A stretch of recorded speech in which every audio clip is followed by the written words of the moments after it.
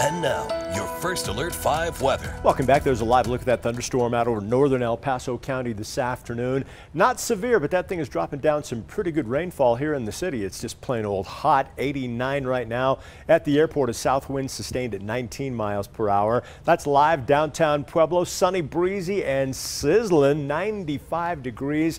Southeast breeze at the airport, 21 miles per hour. We're going to take you up to the hill. Cloudy skies, dry for all the commuters this afternoon.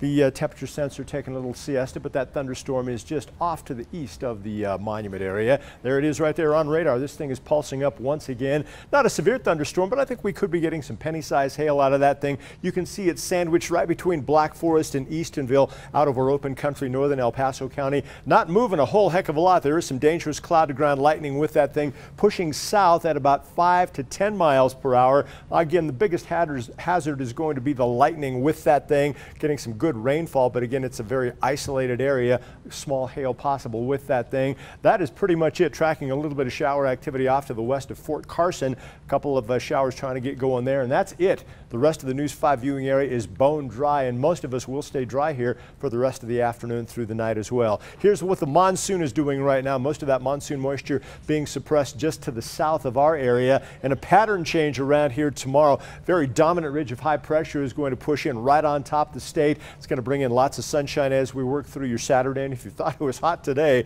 hotter still tomorrow and hotter still on Sunday. Now, another change in your forecast by early next week. Cold front's going to blast through here late Sunday night. By Monday, it's off to the southeast of us. We'll have a moist upslope flow at the surface, and aloft we'll have a northwesterly flow. That's really a classic setup for severe thunderstorms here across the News 5 viewing area. I think they will develop over the higher elevations, make a push to the plains. Not everyone will get a severe thunderstorm Monday afternoon, but I've got them in your forecast already. Now, tomorrow it's going to be a dry day. By mid-afternoon, 94 and 99 degrees across Colorado Springs and Pueblo. You can see even a lack of clouds as we work into the late afternoon into the evening hours. Most of us again dry across southeastern Colorado. Take a look at temperatures from border to border. It's hot across northern Colorado. Not to be outdone, not to be left out. Western Colorado hot as well. There's your hot spot in the state. Grand Junction right now at 96 degrees. Going to be pleasant overnight tonight. Mostly clear skies, dropping to 59 in the Springs, Pueblo, an overnight low temperature of 61 degrees.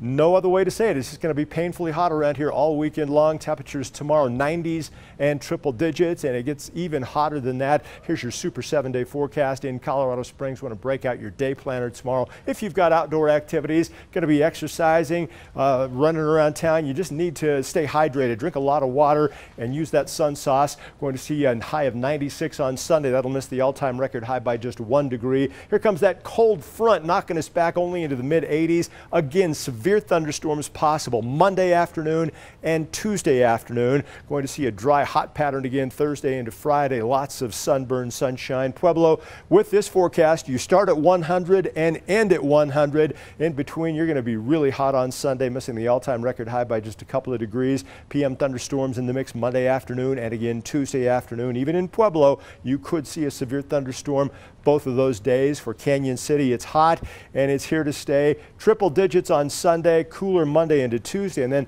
right back into the flamethrower right there by Friday, 98 degrees with mostly sunny skies. Woodland Park going to keep you dry tomorrow, a thunderstorm possible late Sunday afternoon. Better chance of seeing thunderstorms Monday into Tuesday. Real pleasant those 2 days, then back on the burner by Thursday and Friday, mid-80s once again.